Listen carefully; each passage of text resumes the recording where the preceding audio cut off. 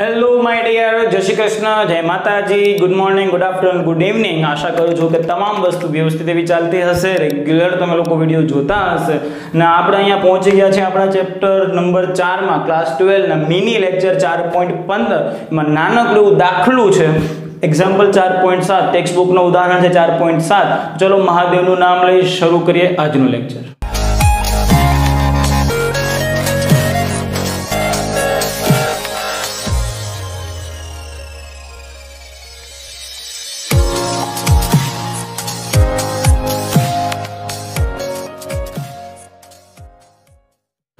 तो बच्चा पटे स्टेटमेंट तुम्हारी स्क्रीन में है शू कीधुं छे जो 10 सेंटीमीटर त्रिज्या आपी दीधी छे 10 सेंटीमीटर धरावतुं खूब पासे पासे रहेला 100 आटा 100 आटा धरावतुं खूब पासे पासे रहेला 100 आटा धरावतुं एक गूंचळुं छे कोइल ध्यान में लेवानी छे जेमांथी 1 एम्पियर वच्चे पड़ती विद्युत प्रवाहनुं वहन थाय छे।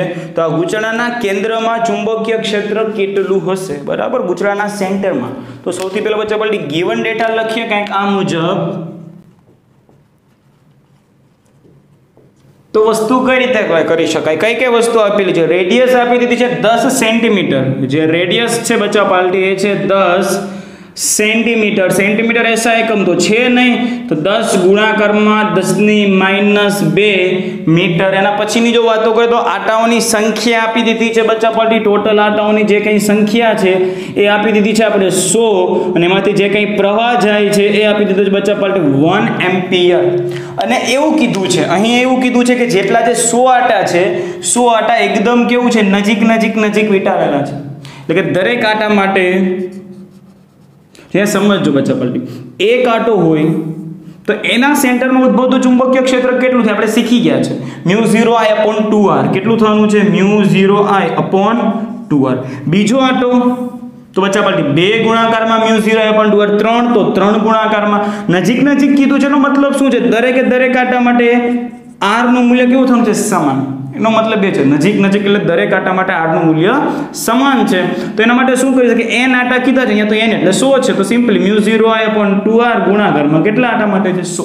ક્લિયર છે? ચલો એ ટાઈપની વસ્તુ કરીએ।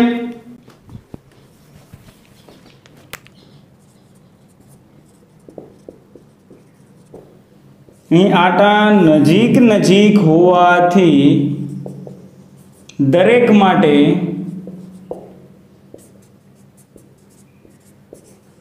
r इज इक्वल टू કેટલું થવાનું છે 10 સેન્ટીમીટર। દરેક માટે બચ્ચા પરથી સેમ થવાનું છે, ફરક પડવાનો છે નહીં।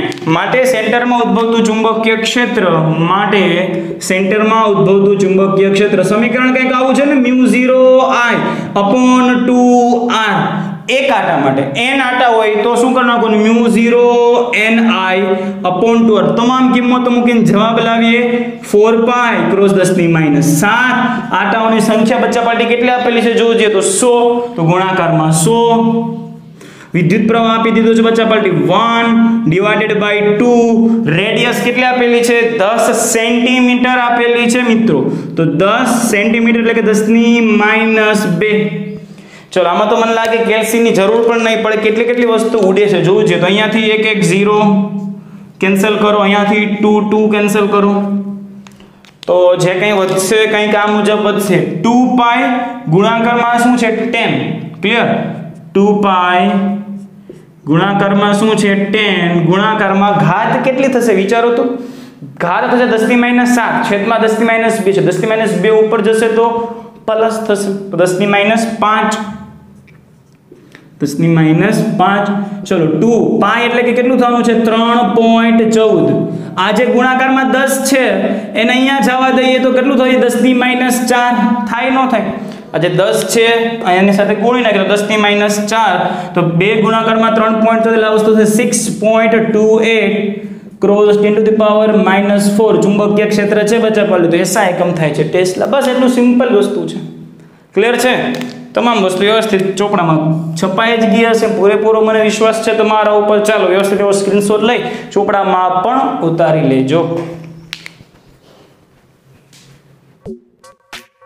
ચાલો તો તમામ વસ્તુ ખોપડામાં ઉતરેલી હોય તો ચોપડામાં પણ ઉતારી લેજો અને સબસ્ક્રાઇબ કરવાનું તો ભૂલાય જ નહીં, શેર કરી દો તમારા ક્લાસમેટ સાથે અને આ જે ઇમ્પોર્ટન્ટ વિડિયો જે બીજા છે એ પણ જોવાનું ચૂકશો નહીં।